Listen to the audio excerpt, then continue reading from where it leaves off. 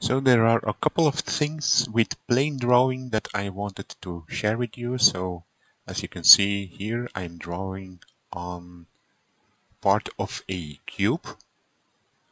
I've deleted the other faces and then subdivided. And with X, Y, and Z symmetry, I've created these lines. I've also created a couple of boxes in the background with array mesh.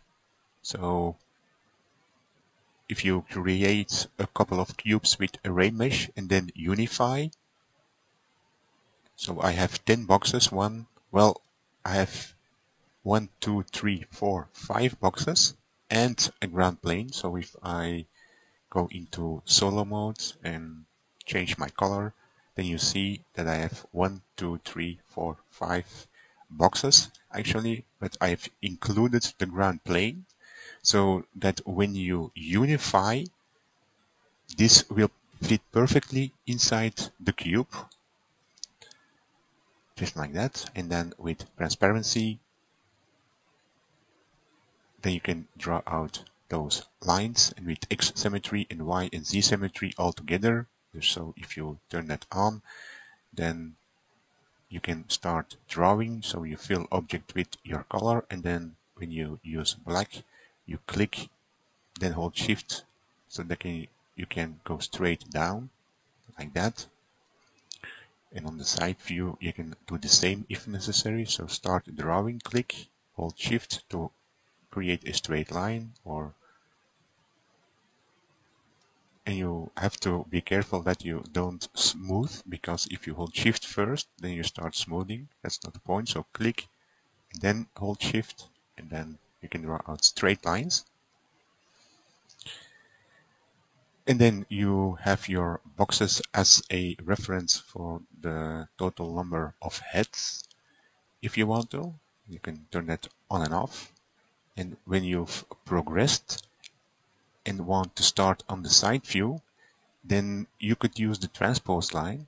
So if I activate the transpose line, see, I have drawn out now, it's in the Z. I click in the X direction.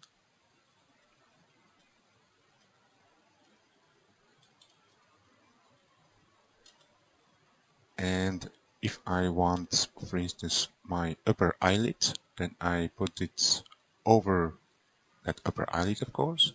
Then rotate a bit, click the blue circle to go into the Z direction. I always go back into draw mode so that I don't accidentally move my transpose line. And then I press Alt A. And I will explain later why I press Alt A, and I'm going to deactivate the Y and Z symmetry for now because I don't need it anymore. And now when I press the W key for my transpose line, I have a perfect indication of where my upper part of the eyelid is. So when I hold my cursor over the transpose line, press the Q key, and I start drawing. So that is my upper part of that eyelid. So you don't have to draw these lines for every part that you want to indicate. As you can see, you can simply use the transpose line. So go back into X, like that. And now I press Alt Q, and that will also be explained later on. So again, W for the transpose line. If I want to indicate where the hair line is, again, same workflow, rotate a bit, Z direction, Q for draw, Alt A, W, and now I know over here that's where my hairline starts. So Q to go into draw mode, and I know that's where my hair will go. So, and what's this business with Alt A and Alt Q? Well, if I press Alt A, then I go into that view. When I press Alt Q, I go into that view. When I press the left arrow key, and I have to press the right first because I have set some keys on my timeline.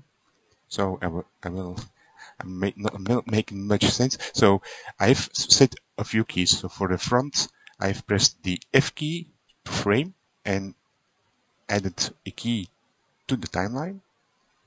And for my right view, I've set another key, also frame, and then press the key. So then with my arrow keys, I can go to my front view and my left view.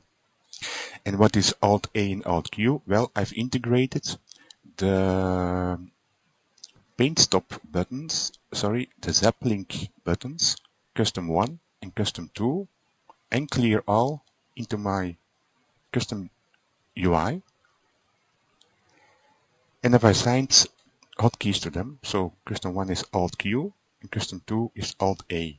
So that way I can quickly switch to a global front view with the arrow keys, or a global side view again with the arrow keys, pressing the left arrow key or the right arrow key.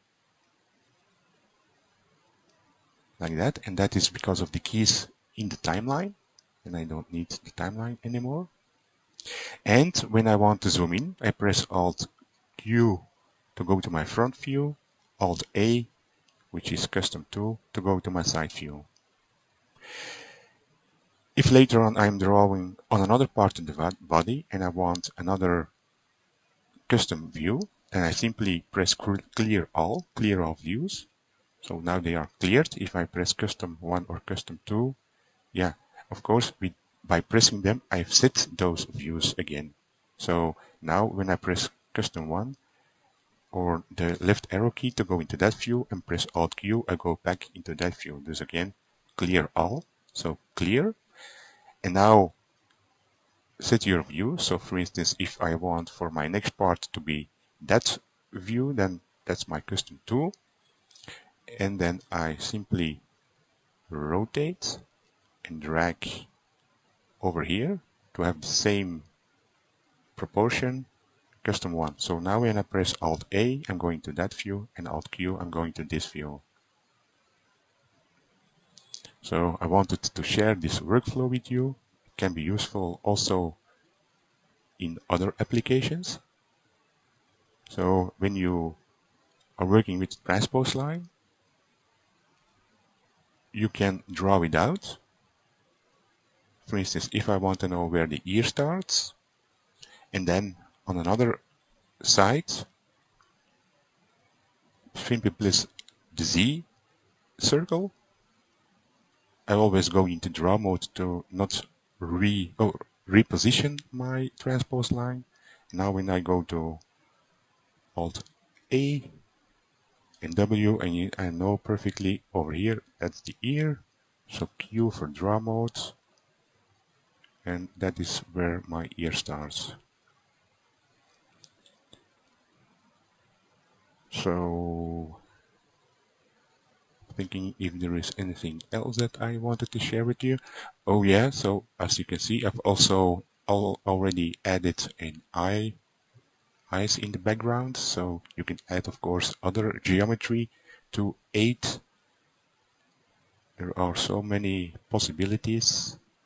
The only thing that I would do different next time is my planes. So I've started with a cube and deleted the other faces, but next time I will simply use 2 singular planes that are not attached, and then I will not have to go into such high subdivision.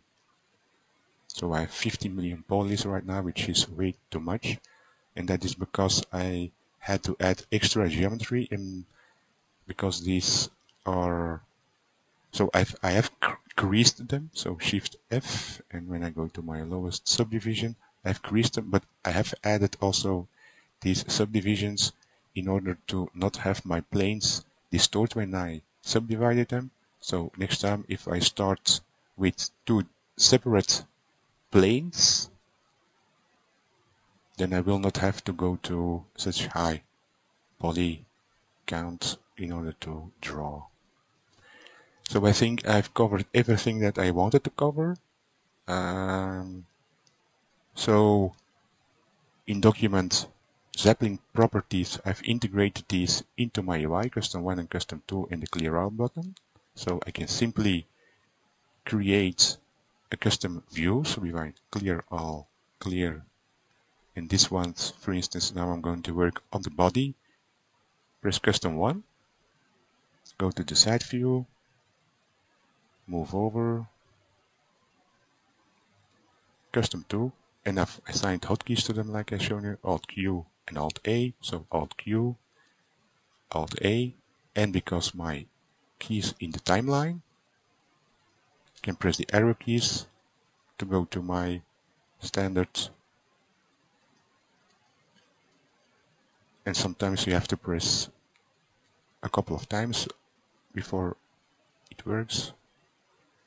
So that way you can quickly navigate around and with the transpose line indicate where your landmarks are, if you will. So I hope you found this useful. Bye.